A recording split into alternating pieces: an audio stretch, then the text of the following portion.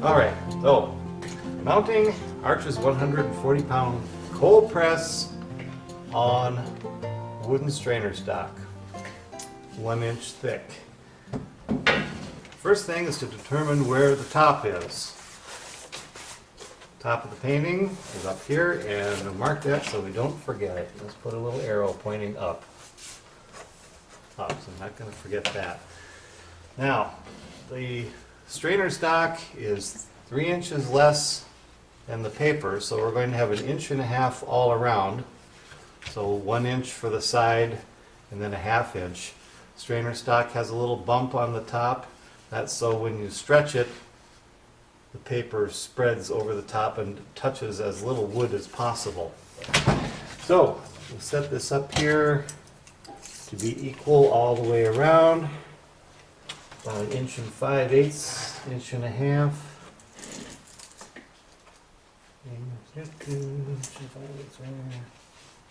Right there. And there. And there. And there. Okay.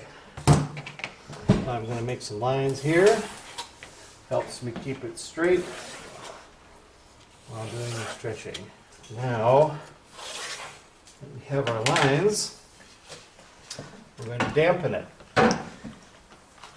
Got a sponge and some warm water. We're going to get it nice and soft. That's why I have this more or less waterproof material underneath.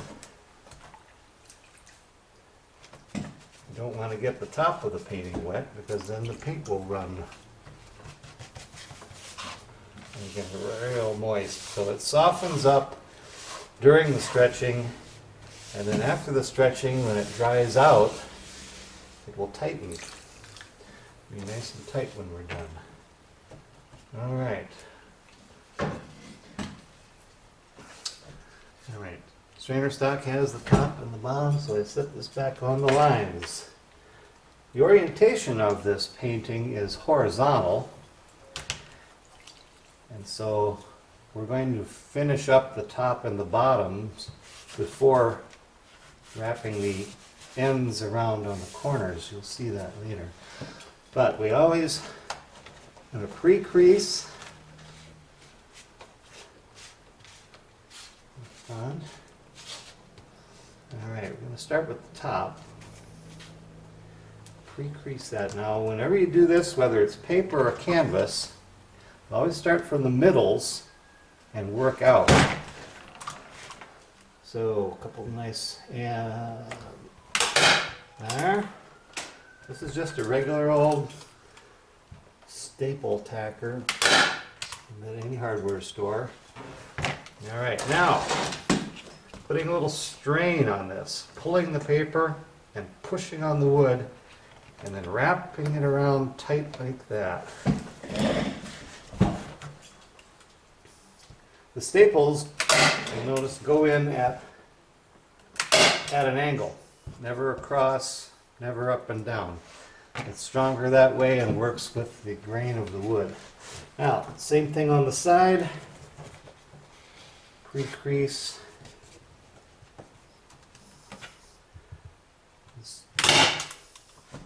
You can see that we're losing a little paint off the surface here.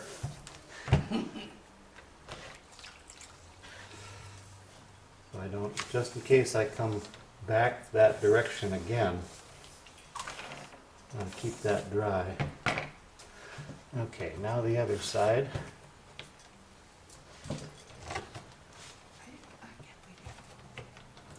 Pull that and wrap it. It's nice to have at least 1/2 inch of wraparound if you can get it. Anything else might make it a little bit hard to work with. All right, now that the centers are done, we do the same thing, just working along both edges. Keep on stretching it.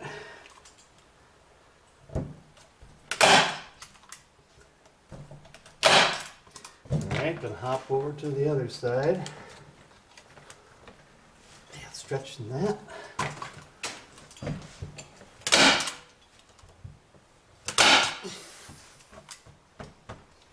Takes a bit of finger strength.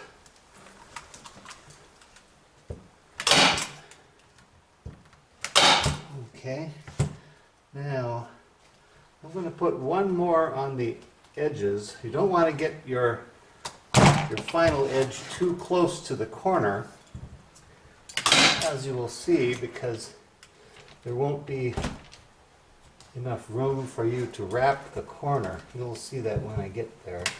So I'm going to stop here on the edges.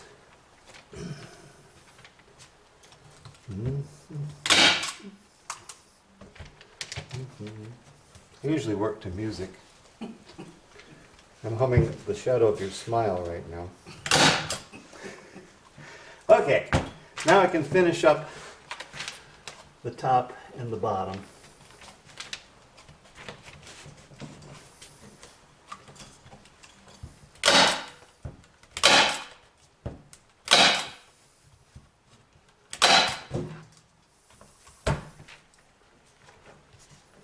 It's staying nice and moist, that's a good thing.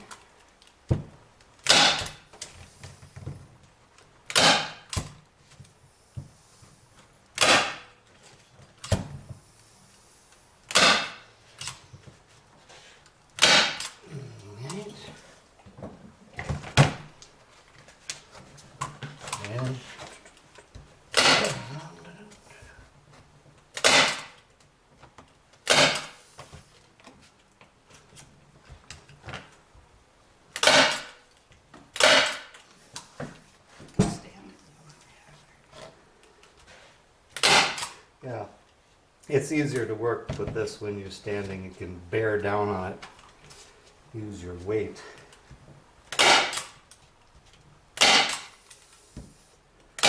Yeah, don't be afraid to use a lot of staples. All right, now we're coming to the part about wrapping it.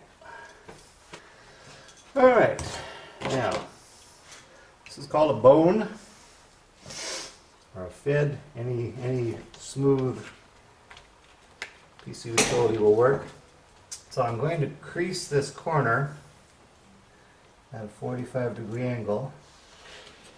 Fold the bottom straight across. Actually, I don't want to push that in there yet. And then bend this over. You'll notice if it's done at the right angle, your edge will be parallel to the edge of the strainer stock. So I'm going to use this bone to crease it and flatten it. And then I'm going to put one staple on the edge just to hold it still. Alright, here comes the tricky part. And pull this back and curl that up. And fold this together. So now the crease is here, and it won't be seen from the side once you've hung it on the wall or wherever it ends up. The fold is only seen from the bottom or the top.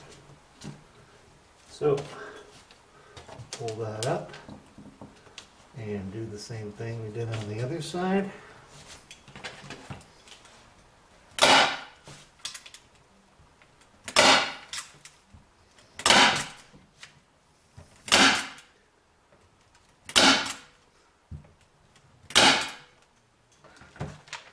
There you go.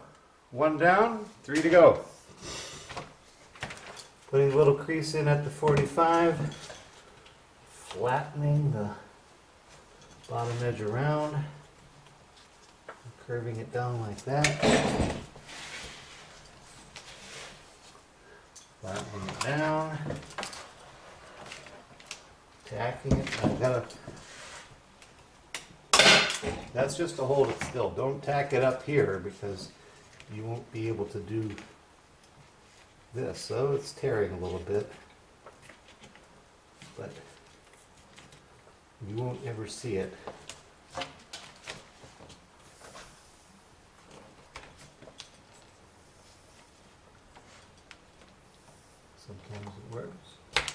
it's actually getting a little stiff. That's See all your right. work, there's collage paper and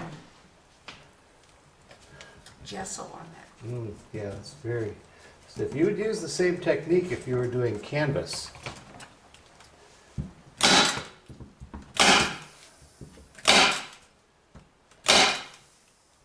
Alright. Get a little more moisture on there because it's starting to stiffen up. Okay. Wrap that around. Fold it over. You know, I'm going to try and pull this up without stapling it this time. Because it gives me a little more flexibility. That worked real well. Alright, make sure you get that part flattened out. Alright.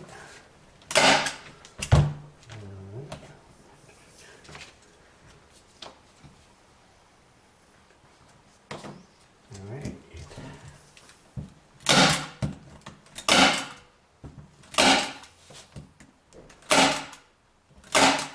That was easy. Okay, and the last one. Let's soften that up a little bit here.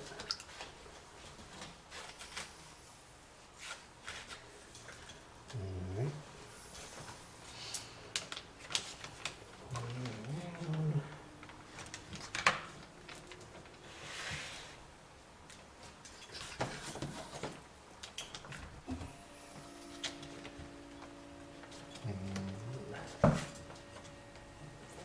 Over.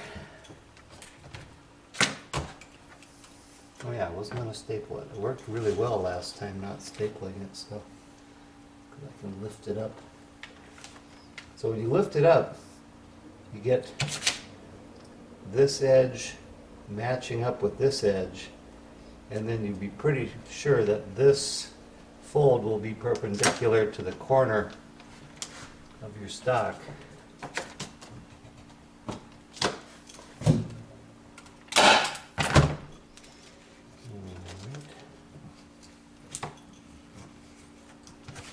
Alright, almost done there.